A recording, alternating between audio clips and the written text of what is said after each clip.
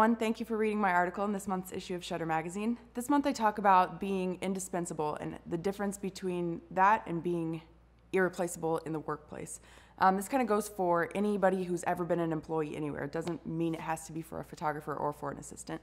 I talk about the importance of making yourself so important to the company that you are crucial to the success of that company.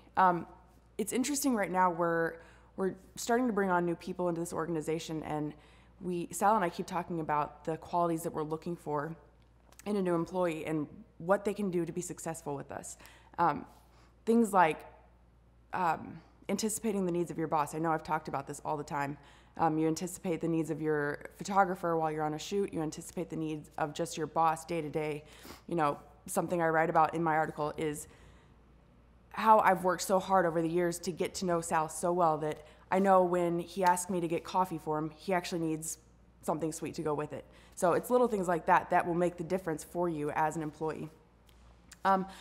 Something else that's a big deal is being proactive. I think it's easy for a lot of people, especially in my generation, to think that, you know, you've got your job, call yourself an assistant. Your roles are to do X, Y, and Z every day.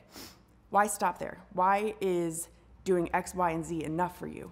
I think anybody can do X, Y, and Z. So if you want to become indispensable to your company, do X, Y, Z, and then go back and do A, B, C, D, and E from your boss's list. It'll make that much of a difference, make you that much more crucial to the company.